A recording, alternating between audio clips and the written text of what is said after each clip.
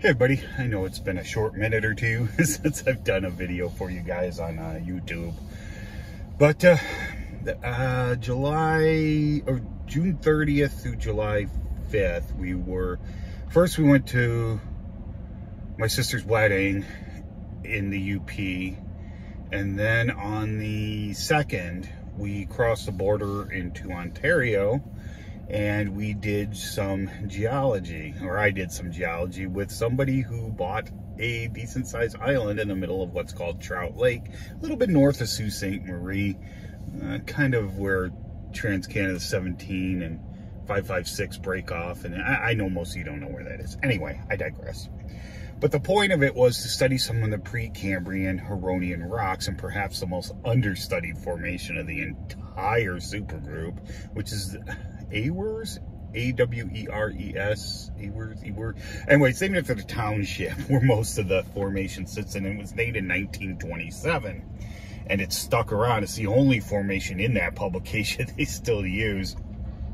There's a couple others, like the Duncan Formation, which actually is now the Thessalon, and there's another one, Driving Creek, which is actually Livingston Creek now, and, stuff like that. Anyway, so this thing has been mapped, basically just drawing a bunch of faults around it, except on the east side of the formation, where it's in contact with the Thessalon, and it is pretty diverse, surprisingly, for a sandstone to a conglomerate. There's a couple of mudstone layers that we discovered while we were on the little island, but yeah, these cuts, looks like a defensive wounds. I actually got these on the 4th of July, trying to chase down a dike someone had mapped, I don't know, 50, 60 years ago, and I didn't find it.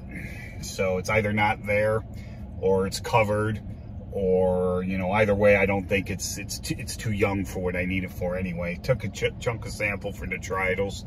The age of this thing is a little controversial. It's not too controversial. I mean, we know it's Huronian. We probably think it's equivalent to the Misagi Formation in part. But I don't know, the base of the thing on the west side, where it's in contact with the old Archean gneisses that are of granitoids in origin, the stuff that they've drawn a bunch of faults there. I didn't see any fault. I couldn't find the contact though, but from the old descriptions, it doesn't sound like there's a fault there. But the clast, the conglomerate on the bottom, contains mostly these granitoids or these gneisses with some quartz.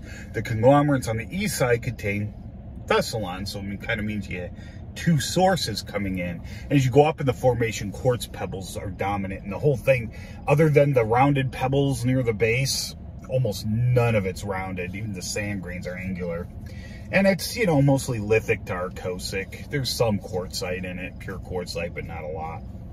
Anyway, so I don't know how this thing, for the traditional view is that it was a fault-bounded alluvial fan deposit, but I look at this thing, and the bottom, especially with those towards the granitoids, looks a lot to me like the base of the Gauganda Formation, which is interpreted as being glacial.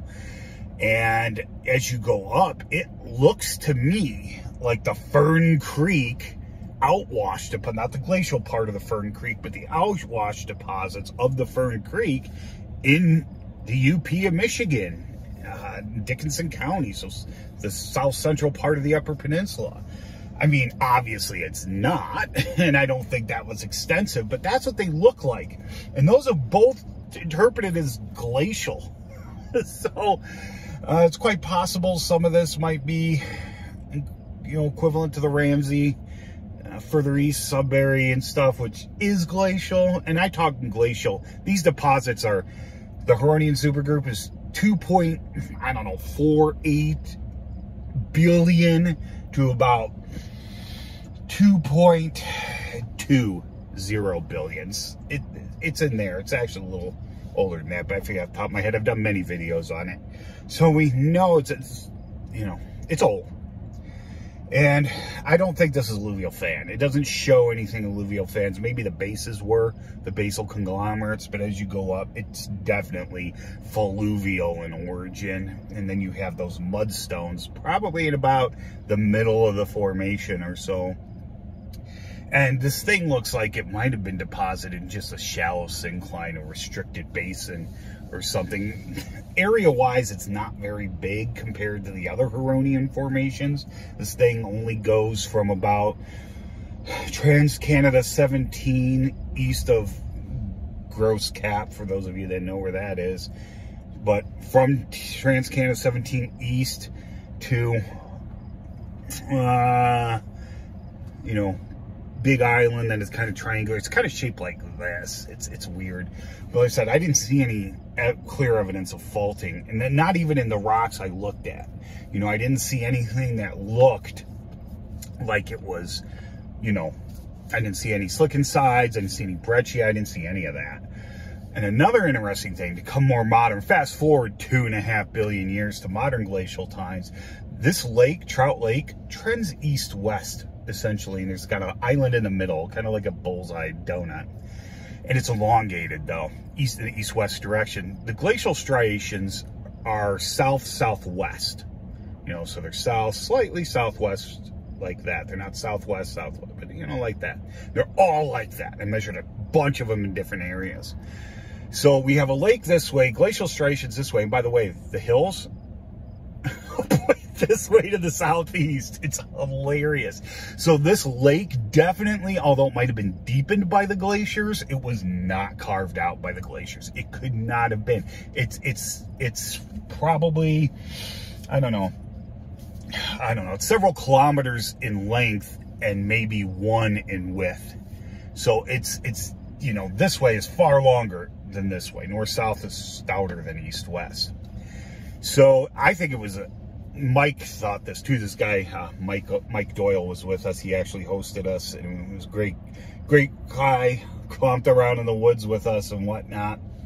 He thinks it was an old river system, and he actually asked me what I thought it was, you know, before too. And I think this was an old river system, and I think that's what it was. Trout Lake was probably a pre-glacial river system, but you know, that's something else, and that's not the kind of stuff I worry about. I worry more about the Precambrian, but, you know, it's still cool. It's still cool, I'm not going to lie. Anyway, so, yeah, it was a great time.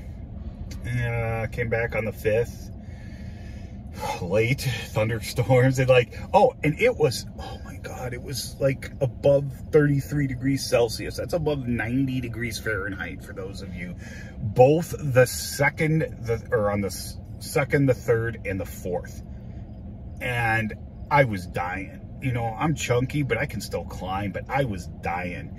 And of course, when we leave, it drops back down to like, you know, what was that, 19 Celsius, so like 70-ish, 68-ish, something like that. Of course. But Mike's out there, he's running around, he's not a young guy. He's running around these woods like a jackrabbit. And his idea of hydration is beer. It's like, dude, you can't do that when it's this hot. I was worried about the guy, but he made it, you know, whatever. You know, I was struggling, though, especially on the 4th when I got all cut up. I was really struggling. That was the hottest day, too. But anyway, so I think that's it. It's coming up on 9 minutes. So there will be a video about it, short video. I just wanted to do something because I haven't done something in like 2 weeks for you guys. Anyway, that's it. If you have any questions or comments, please leave them below, and I hope you learned something.